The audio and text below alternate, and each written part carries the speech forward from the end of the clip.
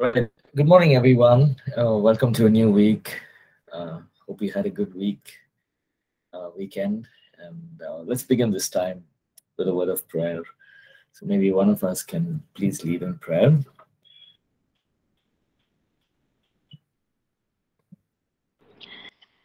Dear Heavenly Father, we come to you under the name of Jesus. We thank you for this day. We thank you for the class we are about to have. God, we just pray that as Pastor teaches, help us to open our mind and heart and understand the deep truths on your word and help us to reflect you on this life, Lord, no matter where we are, where we work, what we do, whether we eat or drink. Let it be done for your glory, Jesus. I bless all the classmates and the pastors in the name of Jesus. And God, I pray that you will give us good Wi-Fi connection throughout the sessions. Let nothing be a distraction. Be with us and guide us. In Jesus' name I pray. Amen. Amen. Amen. Thank you, Jafina. All right. So we've been talking about principles for the workplace, and as I mentioned in the first class itself, there will be certain principles that and most of the principles that we are studying about can be used both at the workplace and in ministry, right? So it's not like, okay, this is only for the workplace, but we can use these principles in ministry when you're building up an organization, when you're building up a church. These are some things that we can use to be effective in everything that we're doing, right? So we'll go ahead. We are in chapter 7. Again, as I always mention, feel free to stop me in between if you have any kind of questions. If you want to add your thoughts to to what we are studying together, feel free to add your thoughts as well, right? Okay, so we're in chapter 7, innovation and creativity. The first thing that comes to your mind, when you think about innovation and creativity is, the first thing that comes to my mind, at least, is, that God is a God who's creative. He can, innovate and create things out of nothing. Romans talks about it. He calls those things that are not there as if they are there. He has, in Genesis 1, he has created everything. He purposed everything, right? So we need to understand that creativity and innovation is something that it comes from the wisdom of God, and problem solving is a game changer. We need to be inspired. We need to ask God to give us the wisdom to understand and to give us the wisdom to innovate, to be creative in our lives.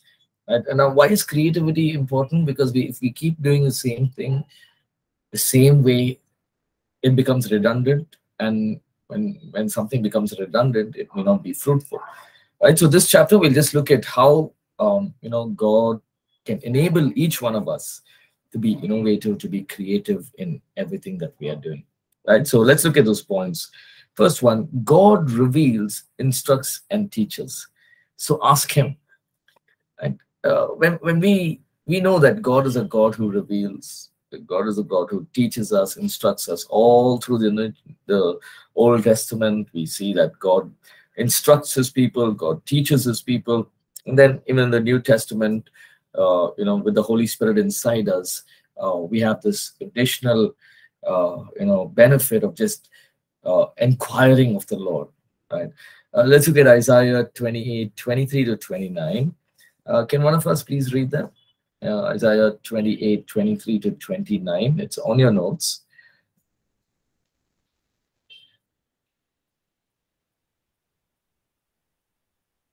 Isaiah 28:23-29.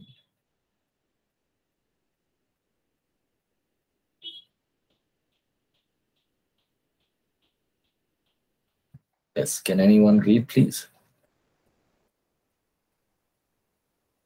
Isaiah chapter 28, verse 23 to 29. Give ear and hear my voice. Listen and hear my speech. Does the plowman keep plowing all day to sow? Does he keep turning his soil and breaking the clods? When he was leveled its surface, does he not sow the black cumin and scatter the cumin, plant the wheat and roast the barley in the appointed place, and the spelt in its place. For he instructs him in right judgment. His God teaches him. For the black cumin is not threshed with a threshing sledge, nor is a cart wheel rolled over the cumin. But the black cumin is beaten out with a stick, and the cumin with a rod.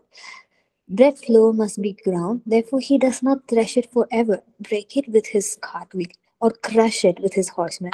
This also comes from the Lord of hosts, who is wonderful in counsel and excellent in guidance. Amen. Thank you, Jeffina. So here we see that Isaiah is writing, and he's just reminding the people that, who gives wisdom. And he's taking this example of farming, and he says, look at how the farmer discovers all these things. How does he know where to put the grain, when to till it, when what size it needs to be, when should I pull it out, when should I take the harvest, how do I dill seeds, everything. How does the farmer know, right? And then it goes on in that verse. He says, because God teaches him, God instructs them, right? So God has taught a farmer how to do these things, right? And not only a farmer is just an example, but God teaches us these things. God knows everything about his creation, the when, the why, the how, where, and the way he reveals and instructs them, and the way he guides his people in this process of discovery. So here's the encouraging part. You and I, as believers, with the Holy Spirit inside us, we can always ask God, right? And there are plenty of verses. What does he say? Ask, it shall be given to you. So when we ask God, I'm stuck in position, I'm stuck in this place, I don't know how to go forward, I don't know what I must do. Should I wait? Should I go? Should I? How do I come out of this situation? How do I come out of this challenge? Or how do I improve and better myself? We can ask the Lord, right? And when we ask, he teaches us, he instructs us, and he reveals his plans to us. He makes things that are unclear clear to us. Right? He's able to reveal the deep, the dark secrets that are hidden, because he knows everything. He knows everything. So this is so wonderful, right? As in ministry, in our business, and everything that we're doing, imagine we can go to God. Now it's not like God is going to give us like a blueprint. Okay, point 1, point 2, point 3. This is what you must do. It may not be so, but God can give us small nuggets of information. Do this, right? Why don't you just do this for this problem that you're facing? Do this thing. He may give us a thought. He may give you an idea, right? Now, it may be a simple idea, but we've never thought of it. What is he doing? He's instructing us, right? Or he may reveal some secrets, of his kingdom, and he may reveal things in such a beautiful way that, wow, right? So very important. Ask him. Ask God to give us innovation. Ask God to help us to be creative. Now, being creative and being innovative, there is a natural process as well, right? As God gives the idea, we have to work towards implementing it, right? So we co-labor with God, and there are plenty of places that we can learn. We talked about Nehemiah. God gave the vision, God gave the idea, but he had to put it into force. Nehemiah had to do the natural part of working, but God gave him the wisdom. God gave him gave him the instructions, right? And so we can ask God. Like look at Elijah. God told him it's going to rain. There was a practical thing that needed to be done. God told Daniel that this is what I'm going to do in Babylon. But there was a practical thing to be done. So in every way, God is the God of all wisdom. Whether it be business, whether it be a new business, whether it be anything in this world, there is nothing that we can say, okay, God doesn't, maybe I should check with my seniors first. No, first go to God, ask God, and then we do the natural, right? You receive counsel from our seniors and godly counsel and all of that. But God knows all things. What about science? He knows it all. Engineering, he knows it. Medicine, he knows it. He knows everything, right? So we can ask him. Look at this. I was reading this article about Israel just recently, and the innovations that the Israelites come up with. Do you know that most of the medicines that we consume are all, about 80% of them have been, made in Israel, and then they get the whole patent, and then it distributes all across the world. How is it? Because God is giving them the wisdom, right? And so each one of us, it's not that just Israel, but each one of us, even in what we are doing, can ask God to reveal, right? Wisdom is the most important thing, right? Proverbs chapter 4, verse 5 through 9. Get wisdom and insight. Do not forget or ignore what I say. Do not abandon wisdom, and she will protect you. Love her, and she will keep you safe. Getting wisdom is the most important thing you can do. Whatever else you get insight. Love wisdom, and she will make you great. Embrace her, and she will bring you honor. She will be your crowning glory, right? And this was written by a man who was known as the wisest man in the world. And Solomon is saying, in all that I have done, all the riches, all the wealth, all the fame and the power, and everything that I have tasted, I'm sure he has tasted a lot. Solomon is saying, get wisdom, get insight. Don't ignore that, because only wisdom will make you a great person. Right? Wisdom is having the insight into true nature of things and the ability to determine their best use. Right? Wisdom enables us to determine the right course of action.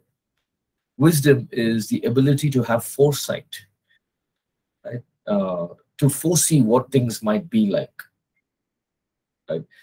Wisdom is to determine what needs to be done in the present to arrive at the best results for the future. Right? And I'm sure most of us have heard this, knowledge speaks, but wisdom listens. Wisdom is the appropriate use of knowledge.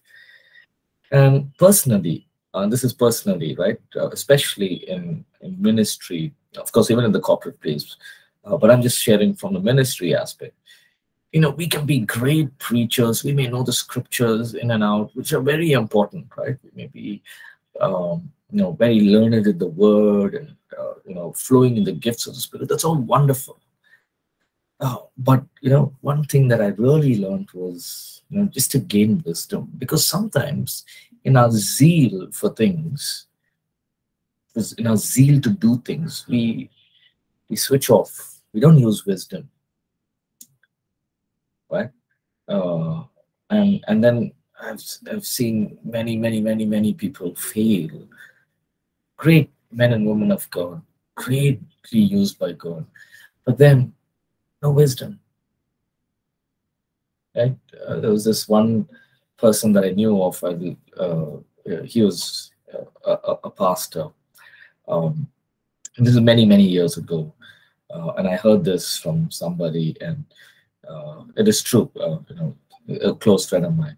So this person was in ministry, and like in ministry, doing everything, wonderful ministry. Ministry was growing here in the city of Bangalore, in India, and a lot of ministry. Church was. He didn't have a church, but it was a ministry. He did many things, evangelizing and preaching in different places and all of that. And he had a secretary. Like, he was married. He had a wife. I'm not sure if he had a child at that time, but he was married. Right? And what happened? He had a secretary who was a woman. Now, many times he had traveled. He had to go traveling to work and meaning to preach in different places.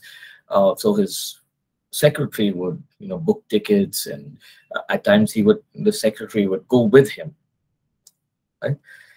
And so they would finish maybe 2-3 days ministry, come back, uh, and he was doing ministry, right? Wonderful ministry. Lives are being touched. People are getting saved. The Lord is working miracles. Wonderful. But what happened over time? Sad thing, but there was the secretary and him got involved. They both got involved, and it came out in the open. The secretary herself said, so this is what happened. We got involved with each other, and it went out. Everyone got to know. And the wife said, I just thought she was a secretary. Just thought he's going for ministry.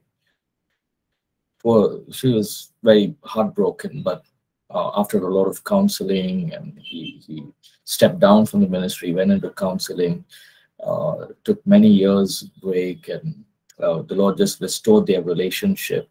But the damage was done. Now, is he a wonderful man of God? Yes. Did he walk in wisdom? No. Why? Because it's not wise to go with your secretary to do ministry somewhere. When you have a wife, take your wife and go. Right? It's simple. It's common sense. Right? Or you go alone, or you have a male partner to go with. Right? Right? So these are things that we need to think about. We may have a lot of knowledge, but the enemy can use anything to bring us down. Right?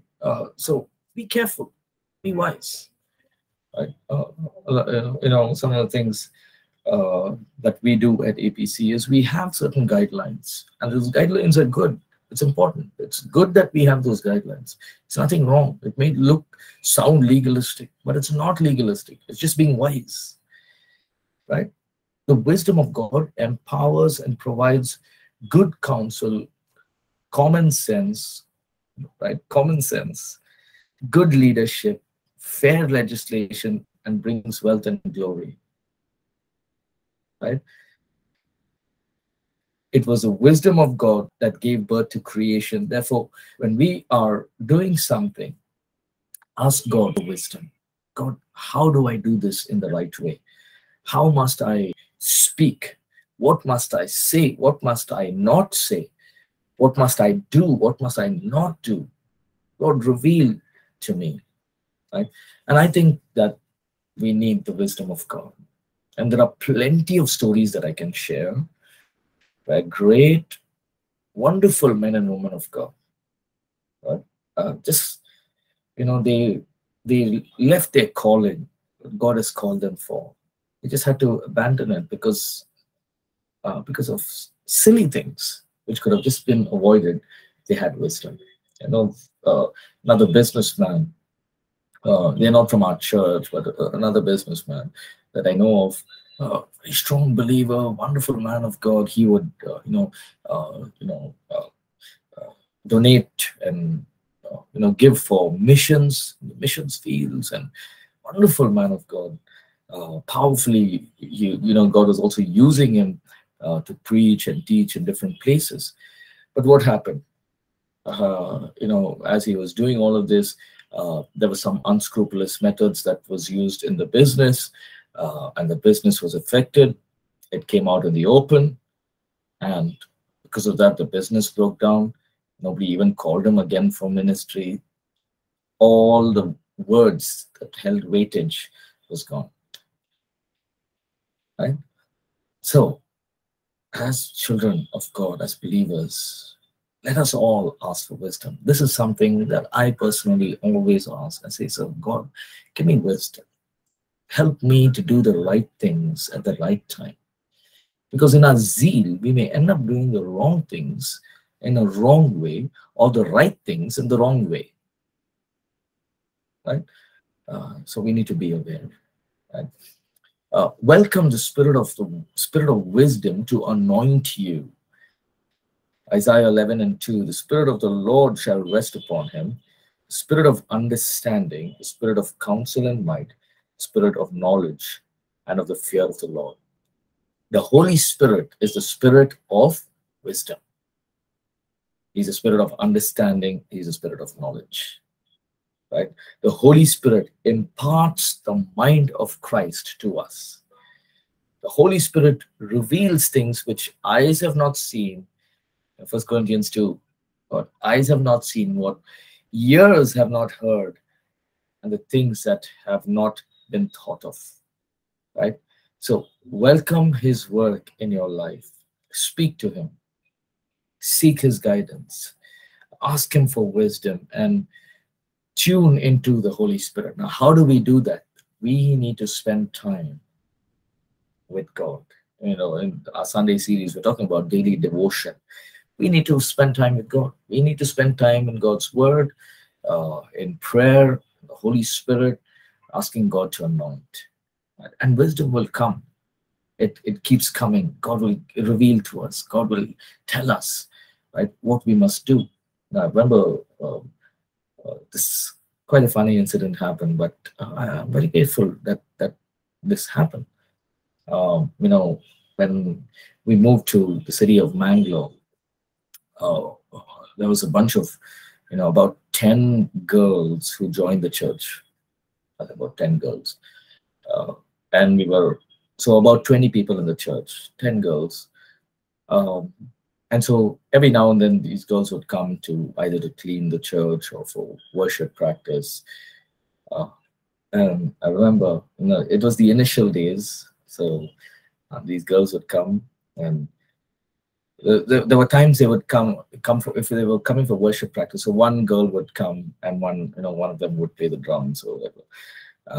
Many times at church, there was one girl or maybe two girls. I will not enter the church. So the girls would say, "Come, Pastor, come, we will practice." And I said, "No." And they would say, "Why?" I say, "No, we'll wait for some time." And so I wait for the guy to come, and only then start the practice. Now they may think, "Oh, what a silly thing this is." You know, in 2020, what 2020, this is the millennium. This generation is so old-fashioned. I say, yes, I am old-fashioned, because the devil is the same, right? It doesn't matter whether it's 2020 or whether it's 2040 or 1990s. He's still the same. And to this day, I do that. Sometimes when I know that there's only one girl singing, I take my wife and go, "Come and sit." Right? So what am I doing? Trying to avoid opening traps for the devil. Right now, it may sound very silly, but I thank God. Till now, you know, I know that I haven't, you know, fallen in any trap. And praise God for that, right? So now, why do we need it? We need the wisdom of God. Now, I'm not saying that you have to do this, right?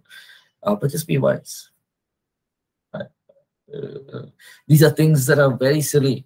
So sometimes we are too anointed, we forget about doing the right things. Right? Too much of anointing.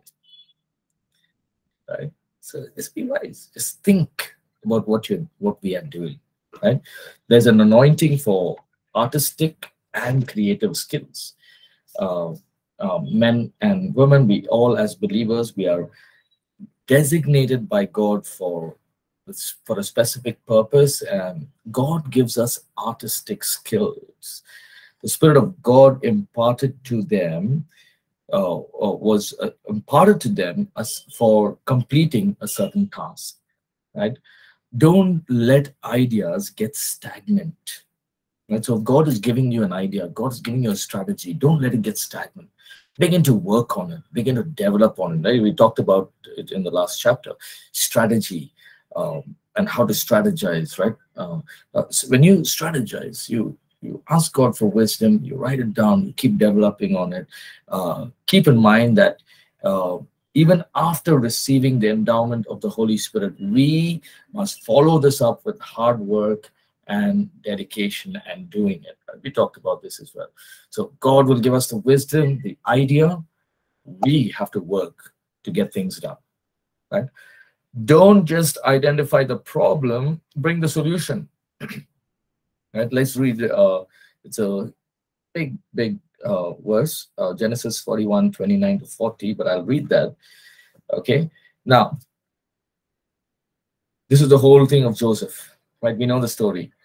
Joseph is in the prison. The Pharaoh has a dream. Now there will be 7 years of plenty in the land of Egypt. He has already interpreted the dream. Now he's bringing a solution. There'll be 7 years of plenty in all of the land of Egypt, and after that there'll be 7 years of famine. And all the good years will be forgotten because the famine will ruin the country.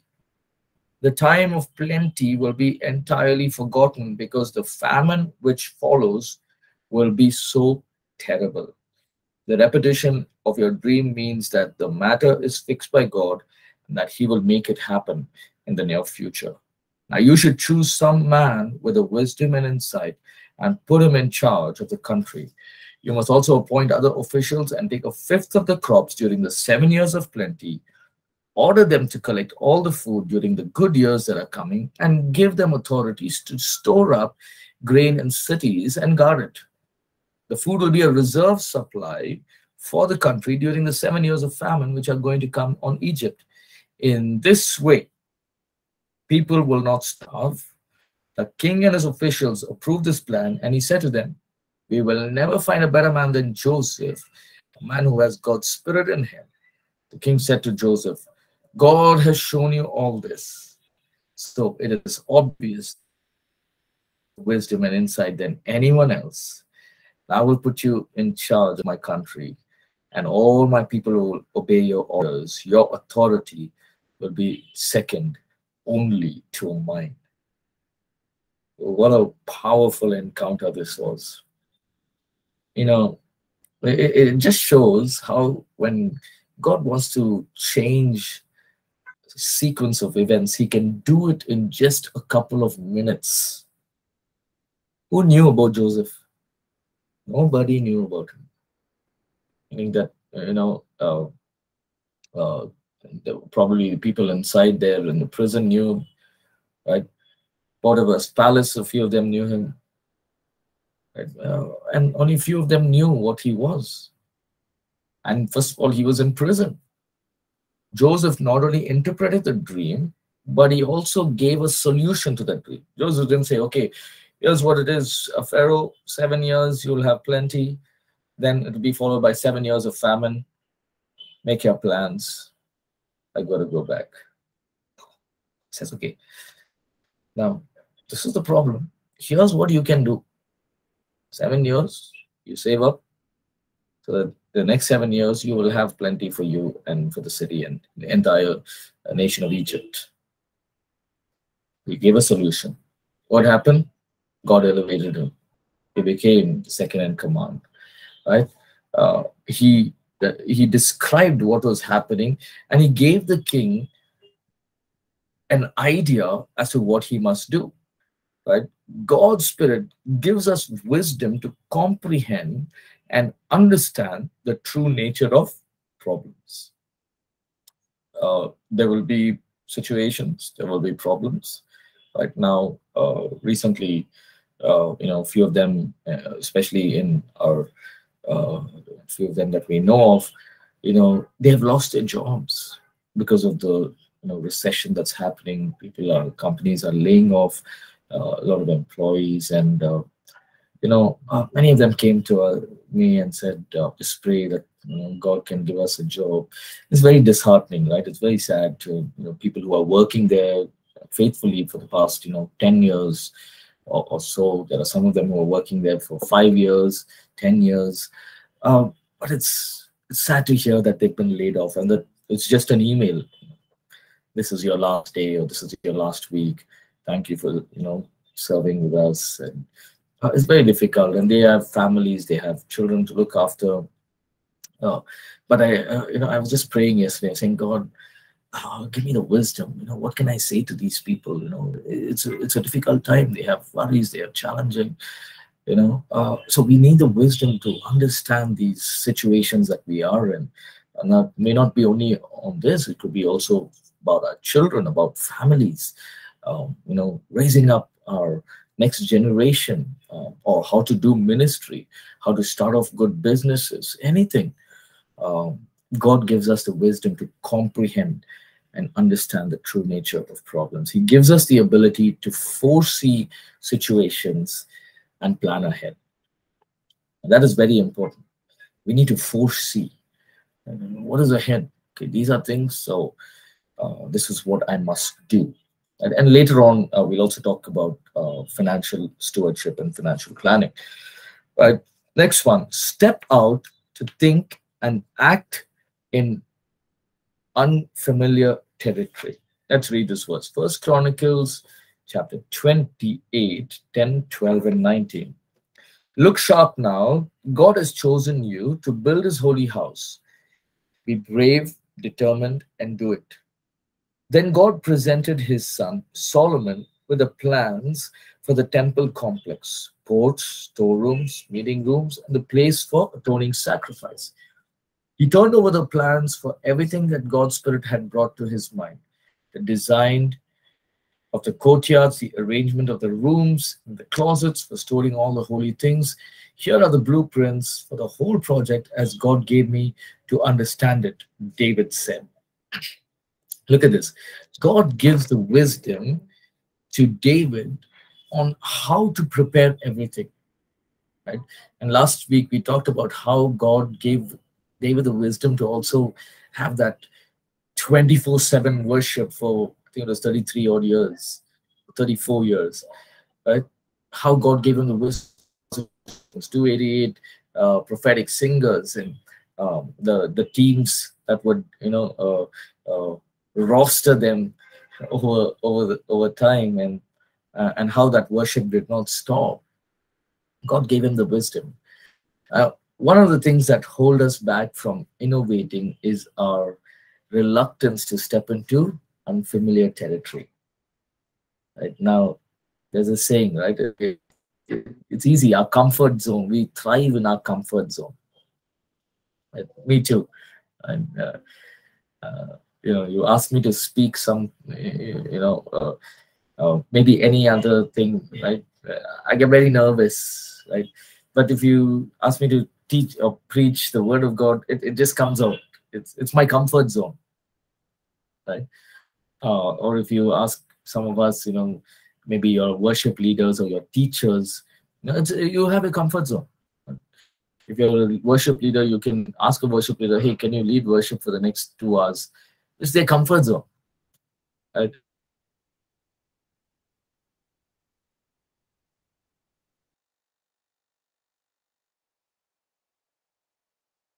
Have our comfort zones, and it's wonderful, right? Because we thrive in it, we are excellent in it. But some of the things that stop us from being innovative is when we don't want to step out of our comfort zone, right? Unfamiliar territory. David grew up as a shepherd boy, but from a shepherd boy, God took him into leadership, military experience, and these running away from Saul period was like a training for him. He had no prior knowledge of architecture, design of buildings, nothing. He had no understanding. He was a shepherd boy. He knew how to kill a bear and a lion. He was good with his sling. He didn't know that you have, about architecture. This is how the layout should be. This is how you can make the structure strong. Nothing. He had no prior knowledge about it. But the Spirit of God gave him the wisdom to design the entire complex, right? To complete the organizing of the Levites and the priests, and everything was done by David. He never went for leadership classes on how to build teams. He never worked in a team. He was a one-man, one boy going and looking after the sheep, coming back home, resting and sleeping. His brothers didn't bother about him. So he doesn't know anything about teams. When he was running away, he was alone. He had one friend, Nathan, right? And then there were some of them who said, "Come, I'll come under your leadership." I can just picture. So what do I do with these guys? Maybe he went back and he prayed and he said, "God, all these people are saying they'll come with me. What should I do? How do I, you know, what must I do with them? I don't know. Right? It's unfamiliar ground." But God gave him the wisdom.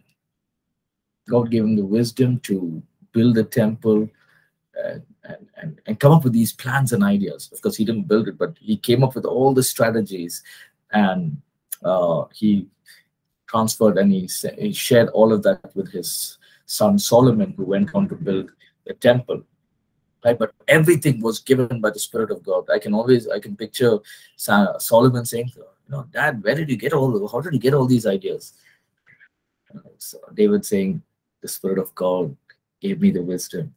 The Spirit gave him the exact specifications on how much gold, how much silver was needed for each article in worship. Right? And all these were unfamiliar areas, yet David received details from the Lord. Right? There may be unfamiliar things, right, that God may ask us to step into. Right? Maybe you're a housewife, or you're just working from home. God may ask us to step out and say, why don't you start this business? Say, "God, I'm just a housewife. How will I do it?" God will give you the wisdom. Right? On Saturday, Feb 18th, was our APC celebrated our 22-year anniversary, and we were just got the opportunity to talk with a pastor, and he was sharing about that first Sunday service and how it was just God gave him an idea, to start off with what you have. That's all, right? Because it was he was mentioning that they went to many places looking to hire a hall, but they didn't get any places, so he was very discouraged. And as he was praying, God told him, "Start with what you have." What did he have? He was staying in his father's house, his dad's house, and he said, "This is what I have. Okay, start here." And they started in the living room of APC. Started in the living room of his father's house. Right? Start with what you have. It was a simple instruction. Many times God may tell us, to step out or to start with what you have. Right? For example, if God is saying start a business, and this is what I want you to do, start with what you have. Right? It's good to have the vision. Okay, one day I'll be this, but start with what you have, even though it's unfamiliar ground. Right? We need to learn to step out into unfamiliar ground, and part of this is receiving ideas from the Holy Spirit. Right? And even as we receive these ideas, what must we do with these ideas? We must enhance our knowledge, our understanding, and our skill. We have to up our game, right? Get better at what we are doing. Daniel 1:17. As for these 4 young men, God gave them knowledge and skill in all literature and wisdom, and Daniel had understanding in all visions and dreams. Right? Daniel and his 3 friends were in exile in a foreign land. They had been selected to be trained in language and literature by the Babylonians. Now, what happened? They were young, they were bright, they were intellectuals. So God stepped in. He empowered these young men to learn, acquire knowledge, understanding, and skill.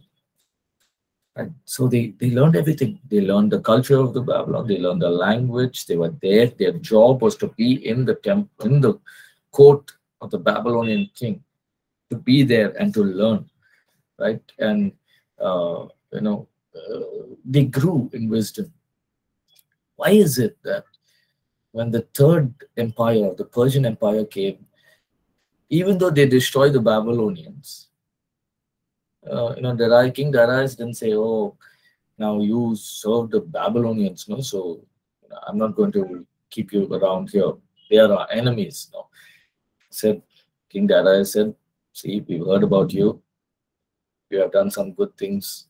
So you only continue as governor. You only look after the things. That's also right.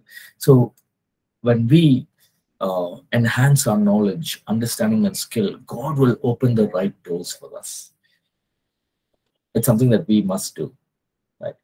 I remember this. I was sharing, yesterday, just talking to a few of our church folks, and I was telling them, I was so camera shy.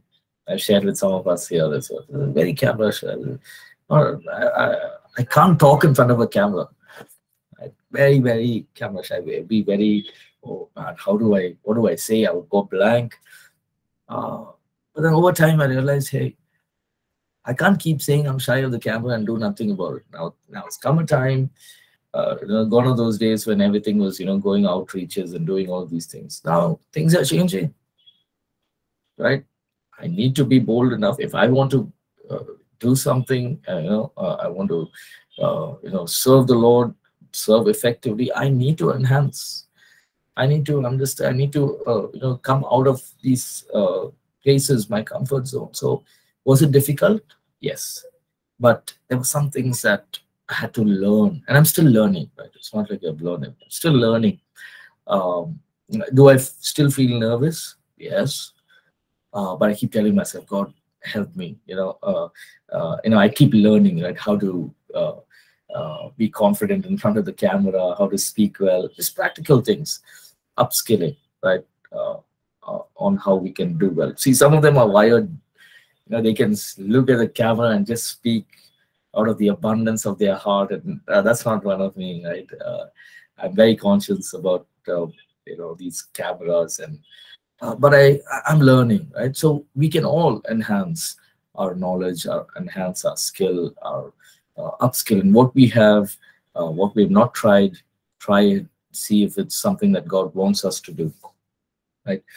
Proverbs 19:8 says, "Do yourselves a favor and learn all you can. Then remember what you learn, and you will prosper." Right? Do yourself a favor and learn all that you can. So it's a favor that we are doing to ourselves. Learn all that you can, right? And remember what you learn. So step up, right? Let's step out, even in areas where you feel you are not confident. It's all right, right? It could be music, it could be in terms of family, raising up children, it could be in terms of business, or team leading, or raising up leaders. Yes, right. See, because David, as we talked about, David didn't know anything about team leading, and I can really sympathize and understand what he may have gone through, because I didn't have any team leading skills, and all of a sudden you're there, you have some 15 people under you. Say, okay, what do I do with them? And so over time we can upskill, we can learn, and it's very important to do that. Next one, use your imagination, train your memory. 2 Timothy 1:7, powerful verse. We use it quite often. For God has not given us a spirit of fear, but of power, love, and sound mind. God has designed our mind.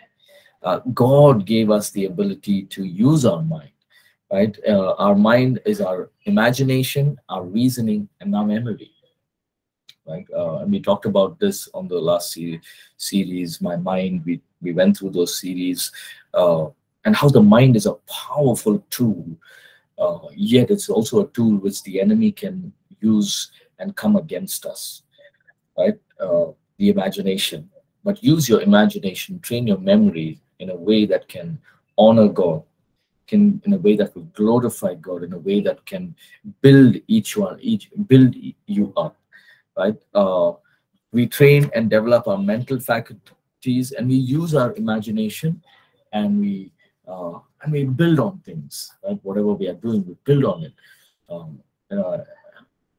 My teacher used to, at Bible College, I remember he used to always say this, the greatest nation is your imagination, because there's so much that can be done, and nobody can stop us from imagining, whether good or bad. if God wants us to, if you feel that God calling you for something and you imagine about it, nobody can stop you from thinking, hey, one day my ministry will be 5,000 people, or one day my business will turn over, this much amount of money, and will be a business that will glorify. Nobody can stop you from imagining, right? But even as you imagine, ensure that you train yourself, you train your memory, and make sure that in everything that we do, we are glorifying God. Right? I'm sure David and Joseph would have never imagined where, they were just simple men, right? But never imagined where God had taken them. Daniel, to these high positions, simple men, not very intellectual. Look at in the New Testament, the disciples, simple, uneducated, unschooled people. God used them so powerfully, right?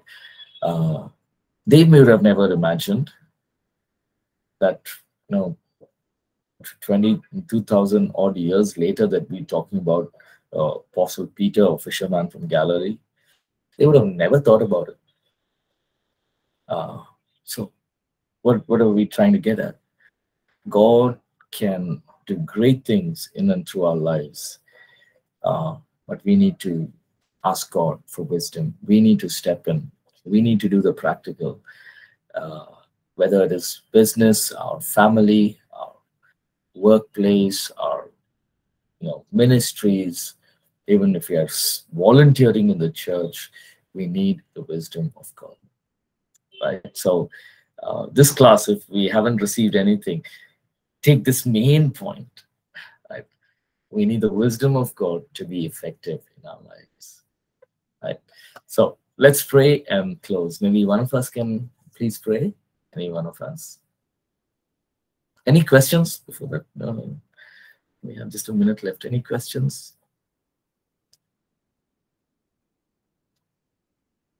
No questions. Okay. Can one of us please pray and close? Roslyn or Lubega, anyone can close and pray, please. Let's pray. Father, we thank you for this day and for the lecture we've had, and for the lecturer, for all the knowledge, wisdom, and understanding that you've poured onto his heart and his life, to be able to inculcate skills, knowledge, value, wisdom into us, Lord. So, Lord, as we learn, let's try to put innovation and creativity into our daily living in the expansion of your kingdom grow, Lord. We also pray for everybody who has attended this class, Lord, also to enlarge his sphere of influence by using creativity and innovation. We do pray for the family of the pastor and for everybody who is in this class to always inculcate, to always expand the kingdom through still the use of knowledge, skill, and understanding. I do pray in the name of the Father, the Son, the Holy Spirit. And all of us say, Amen. Amen. Amen. Amen. Thank you so much, Rebecca. Thank you, everyone, for joining. I just want to make a note here. This next class, that is this coming Wednesday, I have recording, so I will not be taking class. I'll post a note on the classroom, so just to keep you updated. This Wednesday we will not have class, so we'll meet on Monday. Right? Thank you so much. Have a great week ahead. God bless. Thank you, Pastor. Yes.